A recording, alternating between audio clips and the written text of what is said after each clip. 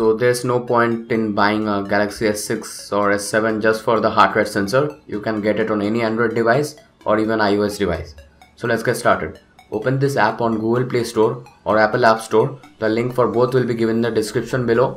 It is called Heart Rate Monitor by Runtastic. So I'll tell you how it works. By the way, don't forget to ask me questions for my Q&A session.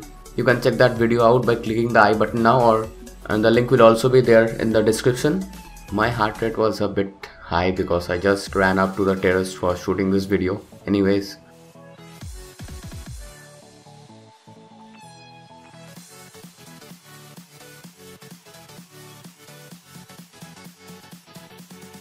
So how it works?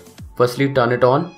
Now you have to cover your flash and your camera of your phone completely with your index finger or any other finger, and then wait for it to take the readings.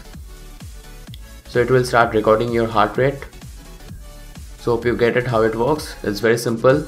And one free advice, your finger will burn. It will literally burn. You can feel the burn on your finger after that. So thanks for watching. Hope this video helped you. Please subscribe for more such awesome videos, and also check me out on other social networks, and I'll catch you in the next one. Till then, hasta la vista.